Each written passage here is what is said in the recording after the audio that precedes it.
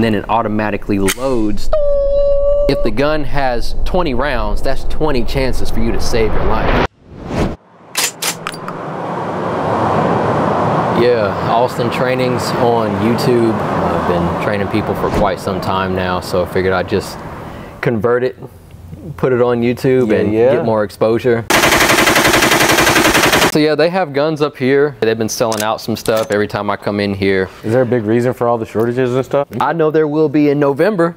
Yeah. You know? Once November hits, man, if you don't have what you need, then you're kind of out of luck. I don't have a conceal. All I got is like my gun at home for protection. It's really just like a family heirloom that was given to me from like hunting, like a shotgun and stuff like that. So if I'm like fresh, like what would you recommend for me? If like I want to start a family soon, I just need something that's like reliable, something that I know is not going to jam. Like when somebody comes through, it's got a little distance. So like if I'm in the back of the house, I can get them from the front, like anything like that. So my buddy T and I, we did a video how to choose your first gun correctly. When I say eat everything, like you're going to put whatever ammo in there, you're going to press the trigger, it's going to cycle, you're going to press trigger again, and it's going to keep cycling, it's going to work. I always tell people, like I told T in the video, get a handgun first. Because you can't just, you know, put a shotgun in a holster or an AR-15 in a holster. Could something happen at home? Yeah. But is something more than likely to happen out in the street? Probably so. Hey, my fault, bro. So at least you can carry it with you outside, but also defend them at home too. Because I can maneuver with a pistol in the house or out of the house, and it's more concealable, like I'm carrying right now, but you know, people probably didn't know that until I just told them. FN. These are all 1,000. SIG and FN think very highly of themselves as far as pricing. That would be like the standard price. I would say to expect to pay $600. I'd buy that for $600. So like if it's a new person who hasn't yet bought a gun, we shoot on the range. After we get done shooting, we come over here and just get our hands on a bunch of stuff. It's fresh in their mind. They can feel the trigger, feel how it feels in their hand, see if they like the sights, the grip. Is it too big for their hand? Is it too small? And that helps them with their selection process. This is a SIG P210, chambered in 9mm. So it has 7 round capacity. I typically want double digits. In a full-size gun, I'd say it's around 17 to 20. My SIG P365 holds 12. I found one. It can also hold 10 in a smaller magazine, but I carry the 12 rounder. You just never know, man. Nobody gets into a self-defense situation. They're like, oh, I had all these extra bullets. I didn't even need them, so I'm not going to use those. Like, if the gun has 20 rounds, that's 20 chances for you to save your life. Is your favorite in here somewhere? My favorite is actually at home. It's a Glock 19X. What makes her your favorite? It just feels good. It just feels good. It just feels good, man. Well, they got the Western fit out here too, man. That's just gotta be like a preference. If you really got the revolver, that's not gonna do you any good. Yeah. That's just pleasure. The thing is heavy, bro. Yeah. It's like a 50 caliber, man. That's what it feels like. It feels It's like a 44 mag. The 44 Magnum. Come on now. Yeah, it's like no gun safety. I was probably pointing at people. But it's dry, right? it's always loaded. It's always loaded. It's always loaded. 7 yards. Have you ever had to like use your weapon in a pressure situation? Yeah, there was one situation that I spoke about. So I live downtown. There was a retired police detective who I used to work with. One of his buddies told me 70% of criminal attacks involve 3 to 5 criminals. Because people work together, nobody's really working by themselves. I was like, man, that's crazy. And then one day I came back home, I was just thinking about, you know, I'm about to fix something to eat, and then I got this and that to do tomorrow. And I got out the car. I never sit in the car, especially at night. And I saw them moving. They were like 20 yards away. There was 3 dudes. They had, you know, hood up, black hoodies, and ski masks on. The shiesties? Yeah, the pooch. The shiesties. Hey, look, man. Hey, there's a reason they banned them things in Chicago, boy. I don't care. You can have them in pink, green, purple. If you got a pooch shiesty on in any color, it's just a menacing look. But what was crazy was there's this phrase that a lot of people who train use, which is you never rise to the occasion, you rise to your lowest level of training. And that was true. They were moving towards me. I knew they weren't coming to read me the word of God. So I had my SIG P365. I felt my heart do. So I drew my gun, started moving at an angle for various, like tactical reasons. But I moved at an angle, got really loud. My finger was on the wall of the trigger. I started yelling a lot of profane language. Once they saw the gun, they all turned and ran. So I didn't shoot because I'm not in a hurry to kill anybody. But even though I was moving fast and aggressive, on the inside, I was like, man, y'all don't want, like, I was just relaxed. I was like extremely relaxed. I don't even really know how to describe it. It's weird. Like the adrenaline dump affects people differently. And my front sight on my gun, the front sight's like this big, like tip of my finger here. I remember it looking this big because it's a bright green front sight under stress. It was all I could see. So yeah. Looks crazier than it is. So you got 4 rules of gun safety. Everybody has a slightly different order. I just easily remembered as you always want to treat the gun as if it's loaded. You want to keep your finger off the trigger till you've acquired your sights and made the decision to fire. Some people try to argue that. They're like, oh no, you're not actually gonna see your sights every time. Bruh, keep your finger off the trigger. The third one is you don't want to point it at anything you're not willing to destroy, like we don't point knives at people. And fourth is you want to know your target and what's beyond it, because bullets go through things. Especially, like Full Metal Jacket or target ammo, range ammo, that type of stuff.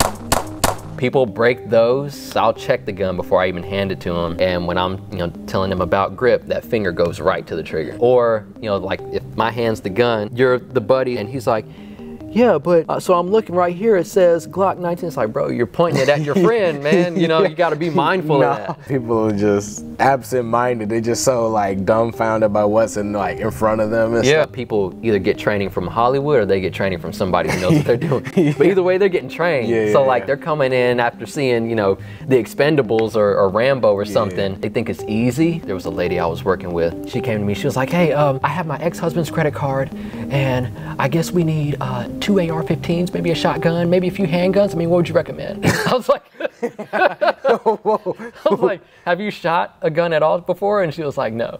It's like, all right. You said her ex-husband's card? Ex-husband's credit card. What's going on? Yeah. I got so many questions. Yeah. She bought an AR-15 that day. So you have something, but before you buy a handgun, we need to do a lesson. And then when she shot the handgun, she's like, oh my gosh. I was like, yeah, it's a bomb. It's a literal bomb going off in your hands that you're trying to control. This isn't, some Brad Pitt movie. Yeah, it's got some thump to it. Yeah, it's real. And people don't really understand that until they feel it. Well, good evening. In less than 48 hours, permitless carry passed. That means pretty much everyone 21 and older is allowed to carry a handgun or an unloaded long gun in public. Tonight, an armed man causes a panic, sending a nearby preschool and elementary school into lockdown. But Memphis police say walking with an assault-style rifle is legal, and the man did nothing wrong. So, how did we get here? It doesn't matter. I got another video on that. Why you need a concealed carry permit right now? Because my class got audited by the state. And the state came in and was like, people need to get this because of all of these reasons. And they watched my class, they graded me, they sat in the back and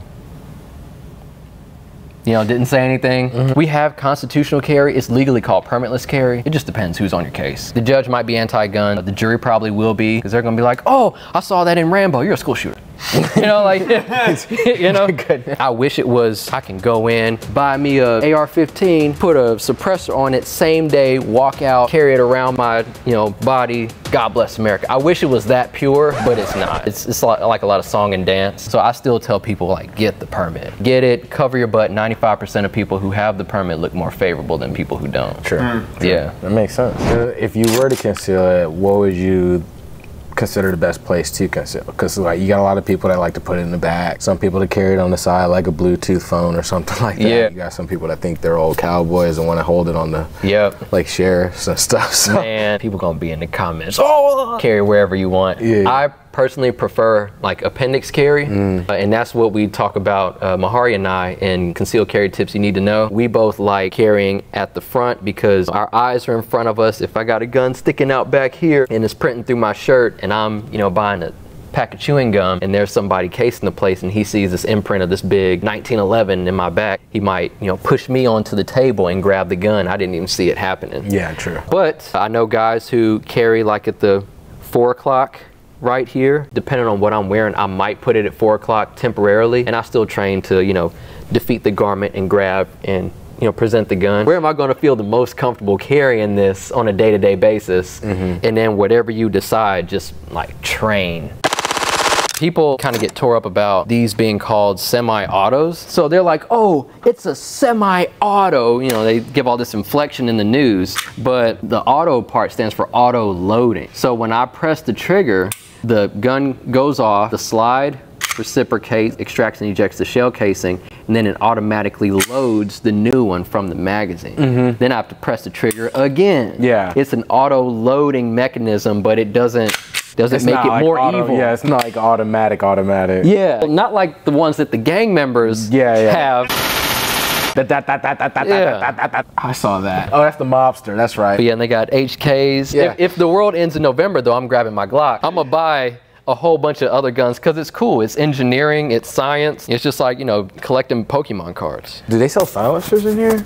Yeah. So you got them right here. That's like another gun though. They're expensive. Are they hard to maintain? Like they break and stuff? No, but it's a pain in the butt to get it. You gotta fill out all this extra paperwork, pay tax stamps, and it's gonna sit in suppressor jail for however many months. I'm a big advocate for suppressors because if you shoot a gun in the house, like it's loud. Yeah, it is. I was pulling a rifle off of me and the sling lifted up my ear pro and exposed my ear, and somebody shot a rifle next to me and I was like, holy smoke. This is all about safety. I believe it's England. They're super anti-gun, but I mean, you can buy a suppressor like you buy a bag of Skittles. If you're allowed to shoot guns here, suppress that because we don't want to hear it. Yeah. Be a gentleman and suppress it. Because you got to think if you're shooting indoors or something and you got kids and wife or whatever, like the noise is going to traumatize them. At least look into potentially getting a suppressor at some point and suppressing it. Some people would argue against it, whatever. Also, you get a pen, you can just write a T on their forehead and the time you applied the tourniquet. Oh wait, tourniquets. This tourniquet's $32. A guy I know named Paul, he teaches a tourniquet class, and I always tell people that you want to learn how to use a tourniquet correctly. Take some classes, get comfortable with the gun, then go learn how to use a tourniquet and have several at home, keep one in your car or whatever, because most people die from bleeding out. Just to know how to strap that on, turn the windlass rod, and save yourself from bleeding out is crucial. There's things that you know are necessities to have. You said obviously it's a tourniquet. Would you say anything else? Yeah, an IFAC, individual first aid kit. I would get that and take a class at a gun range if they offer it. But before you even get involved with that, you can easily just knock out a quick tourniquet thing. You could probably look at a YouTube video showing you how to put that tourniquet on. Practice putting it on yourself, feel how tight it is and how bad it hurts. And then practice putting it on a buddy, so you can practice putting it on somebody. You could save somebody else's life just by having a tourniquet. Exactly. Everybody doesn't need to be shot. No, some people need to be saved. Yeah. I love that. Hey man, well thanks again for everything, man. Love you, man. Love you. Yeah, love you too, bro. Yo, what's good? What's good? It's your boy King Chang-Lang. Sorry I wasn't here, but hey, don't worry, don't fret. We got some exclusive content, an extended interview that my boy JoJo did with Alston. Go check it out, Patreon. Just a step-by-step process he went through to get to where he is, and I'm telling you right now, you're gonna want to listen to it. I just legit woke up and wanted to shoot. That was it. That was it. Yes, sir. So anybody looking to expand their brand, learn some things, or even just learn some stuff about some firearms, I'm telling y'all, go to that Patreon, click that thing. Y'all are not gonna want to miss this. Exactly.